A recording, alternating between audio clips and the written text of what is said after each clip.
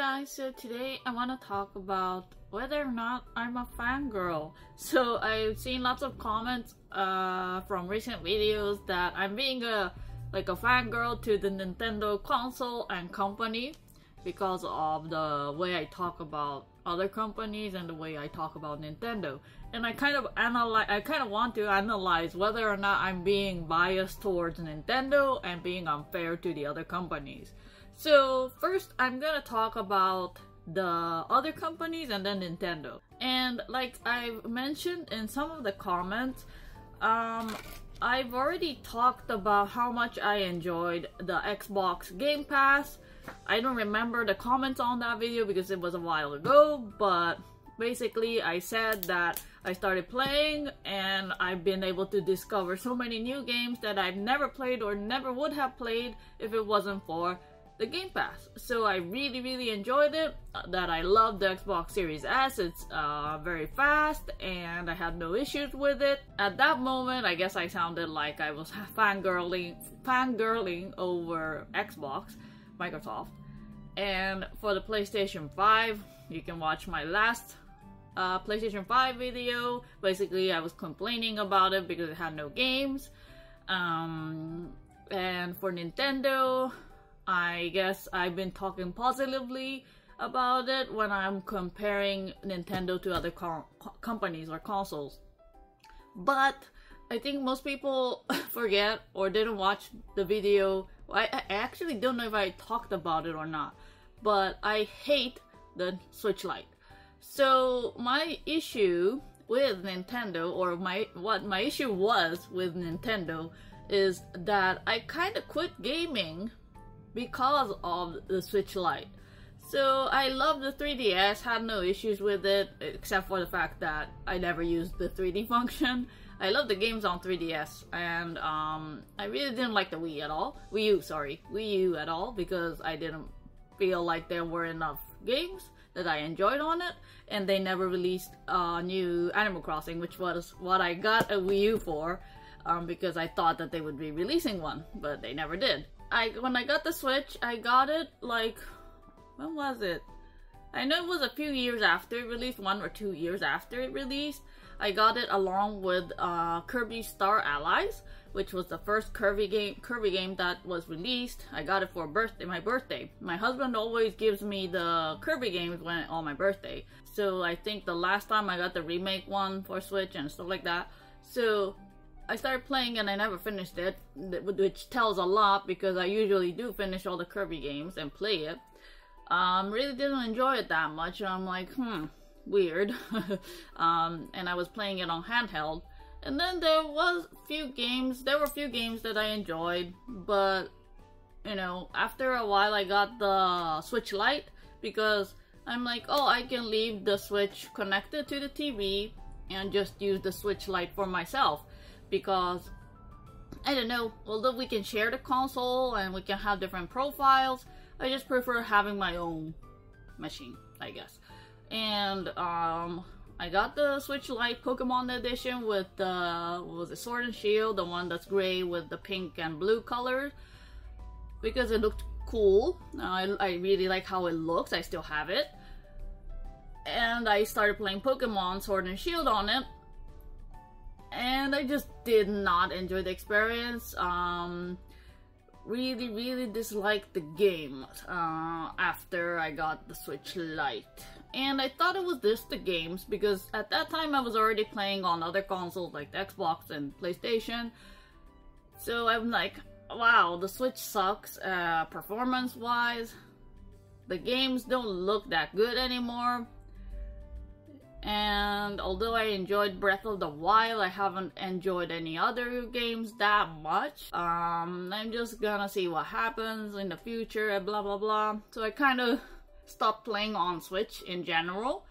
And this is when I started like feeling that Switch was really underpowered. And also it didn't have the Bluetooth connection for audio.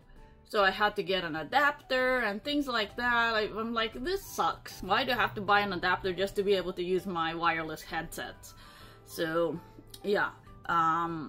There were, you know, small things like that. I hated that the menu screen was so boring compared to like the 3DS where you could use different themes. So I had a lot of complaints about the Nintendo Nintendo Switch and Switch Lite mostly in general. So I didn't gain much on it. When I got Scarlet and Violet, I started playing it.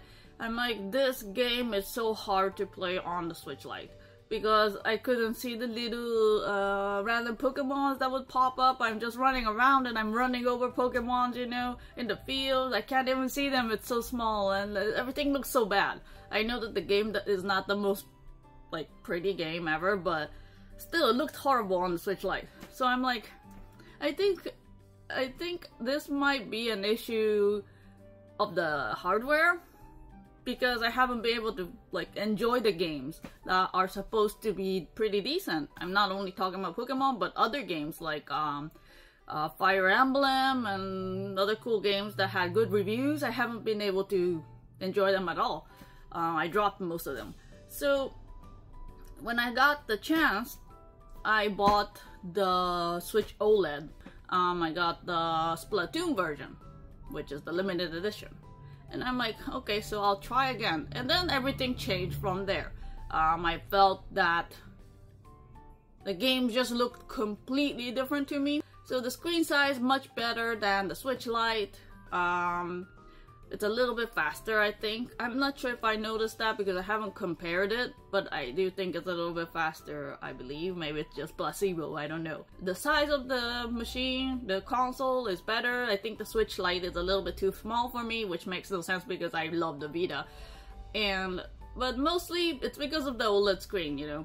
It's bigger and it's so much more prettier. It's a lot of difference, night and day difference, when you compare the handheld mode on regular Switch, the Switch Lite, and the Switch OLED. Even with the Switch OLED and the regular Switch, you can tell the difference, but when you put it next to a Lite, it's like, why was I playing on that piece of crap?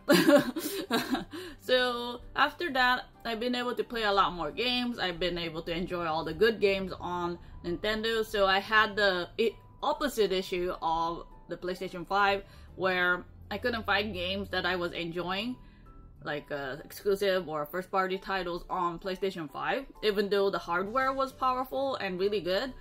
On Switch, I wasn't like enjoying the games because the hardware I was using was not good enough. So that was fixed, at least for me, with the Switch OLED. I know it's still slow and not the best performing console, but for me it was enough to be able to enjoy these games again. Now, I've had issues with some games not being optimized on Switch, but I don't know if I can blame Nintendo for that, because these games don't seem like games that are really hard to, well, how do you call it? These games didn't seem like they require a lot of resources. For example, games like Soldiers, it's an indie game. It's 2D, like Metroidvania style or action adventure style, and it took so long to load and save, and it crashed many times. There were games like that on Vita, and there are always games like that. So I don't know if it's Nintendo's fault or, you know, the console Switch's fault. So I can't really comment on that, but other than those few games, I haven't had an issue with, like, first-party titles, for example. I've never had issues with the Tears of the Kingdom or Breath of the Wild crashing, you know. Even Pokemon, it doesn't perform well in the game, but usually it never crashed on me. I've never had, like, the game-breaking bugs. It just looks wonky sometimes. So, yeah. I feel like since I have these complaints, and I've loved at least one console from each company, I can't really say I'm a fangirl of Nintendo. In my mind, a fangirl or a fanboy is someone who is blindly loyal to a company or a product or whatever, you know. So I feel like I don't fit that category. As with everyone, I have preferences of types of games. Like, I honestly prefer Japanese games over Western games, or maybe some Asian games over Western games because of the types of games they are or how they look. For example, I'm not into shooters, like FPS first-person shooters. I'm not into like racing games that much. I'm not into sports games, and the dog started barking again. I cannot make a video without the dog starting to bark, but I can't do anything about it. It's not my dog. And because of that, I tend to always get sucked in more into Nintendo's console and games because they make more games that I enjoy. But it's not like I don't enjoy the other companies' works. For example, like I said, on Vita, they had so much good stuff. I really love the PSP also. I used to play a lot on it. I think actually, when the PSP was new and I was young, I got the PSP before I got the DS. So, and it was more expensive too. And I didn't have money. I got my parents to buy it for me. I got the Taiko game and Darkstalkers, the collection or something, and Guilty Gear, things like that, you know, games that I really wanted to play on a PSP because it wasn't on a DS. So yeah, I remember being the weird one around me. I was the only one who had a PSP instead of a DS. So I'm pretty sure I'm not a fangirl. I just follow the games that I want to play, and the console just has to work. Like, as long as it's comfortable, it doesn't crash, it looks good. I don't care which company the console is from, I just like the games. So yeah, but in the end, I end up always getting a Nintendo console because I like Pokemon. Pokemon Pearl, I remember getting pretty late because I didn't have a DS. And by the time I got a DS, it wasn't new, but I still wanted to play it. So yeah, basically, to me, a Nintendo console is a console I get just to play Pokemon games, and then I play other games because I do want to play the other games too, like Kirby, Animal Crossing, some of the Mario RPG or Mario and Luigi RPG games, things like that, like I enjoy. And since those aren't enough to satisfy me over the, you know, few years that the console's lifespan is, I end up getting other games like Fire Emblem and other first-party titles that are also good. And of course, some surprising games that I usually don't enjoy, like Zelda, when they changed the formula to be open world, you know, Breath of the Wild and Tears of the Kingdom, things like that, and they've been great. So yeah, I just follow the games, not the companies. So that's what I wanted to say. And let me know if you think I'm being a fangirl or being unfair towards the other companies.